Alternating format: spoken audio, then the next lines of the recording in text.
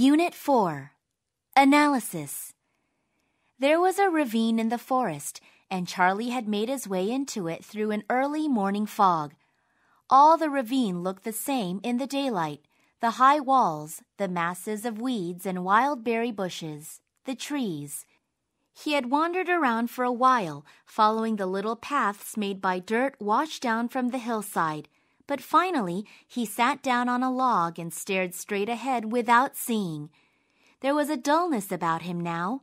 He had had so many scares, heard so many terrifying noises, got startled by so many shadows, been hurt so often that all his senses were worn to a flat hopelessness.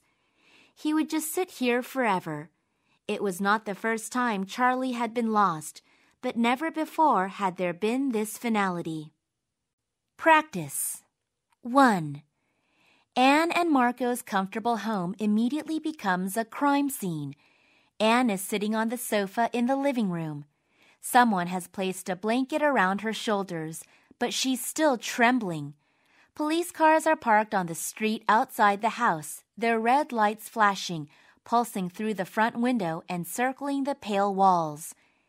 Anne sits immobile on the sofa and stares ahead as if hypnotized by them. Marco, his voice breaking, has given the police a quick description of the baby.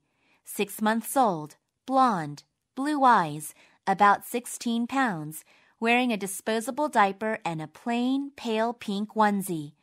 The house is swarming with uniformed police officers. They fan out and methodically begin to search the house, but the baby is gone. 2. My daughter Sandra had a friend in 6th grade that would never look directly at me. We'll call her Emma. Emma wasn't shy, but she gave me the feeling she was hiding something. When I served an after-school snack in the kitchen, she wanted to eat upstairs. If I suggested the girls play outside where I could see them, she encouraged Sandra to stay in the rec room. She seldom smiled or said please or thank you. One day, I found a purse in the street by our house. Opening it up to find the owner's identification, I saw that it belonged to Emma's mom. The purse also contained $600 cash. Naturally, I called Emma's mom, who picked up the purse without even saying thank you. It confirmed my feelings that Sandra's relationship with Emma needed to be monitored. 3. No, this is only the eye of the storm. It is the calm part of the storm, and it could start getting bad again any minute. Just as Grandpa said that, the wind picked up and I looked out at the ocean. The biggest wave I had ever seen in my life was headed toward our ship. I was frightened. I didn't make a move toward the stairway, but just stood there looking at the wave. I watched the big, dark wave as if it were in slow motion until lightning flashed and woke me from my daze.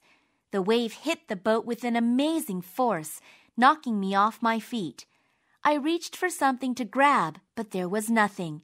I soon realized that I was in the ocean, and the waves were all around me. I saw something floating in the water next to me and grabbed it and held on for my life.